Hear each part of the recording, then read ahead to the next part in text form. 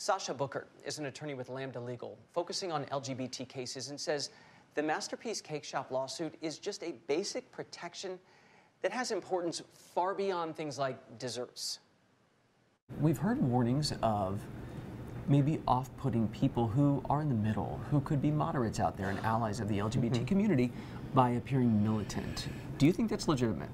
I think that, especially now, that it's really important to listen to each other and debate, any issue, politely and respectfully. And I think that, yes, appearing militant in any context where these, really important questions are being raised is probably not helpful. If people do have sincere objections or reservations, I wonder when, from a legal standpoint, should it be legal for someone to withdraw or somehow withhold based on their religious belief and be in a legal territory that's not going to land them out of business or in jail? For example, under the federal civil rights protections, the Civil Rights Act that was passed in 1964.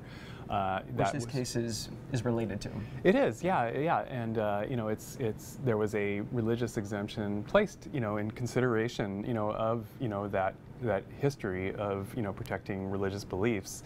And I'll also say that, the law is really careful to make sure that people aren't discriminated against because of their religious beliefs. So in other words, the law is currently written both in Colorado and under our federal law, a Muslim person, for example, wouldn't be denied service going into a store because they're Muslim. Because they're a protected class. Absolutely, they're a protected class, just like sexual orientation is a protected class in Colorado, for example. So, I think that, the law was written to protect those religious beliefs, and unfortunately, what's happening in this case involving, Charlie and David's case is that, there are, folks who are arguing that, they should be able to discriminate against that Muslim person or that gay person or that trans person. I think one thing that's often forgotten in these discussions is, the harm that is caused to, LGBT folks and anybody that is going to be discriminated against, if the people that are bringing this case have their way, and it's not just about a cake. This is this transcends a bakery.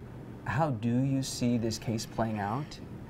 And the second part, how would you like to see this case play out? I believe that the court will hold that this that this kind of gaping hole within our non-discrimination provisions is dangerous and will lead to, a lot of harm. I would like to see a unanimous ruling that holds that that this isn't that we're not going to tolerate this kind of discrimination in our culture.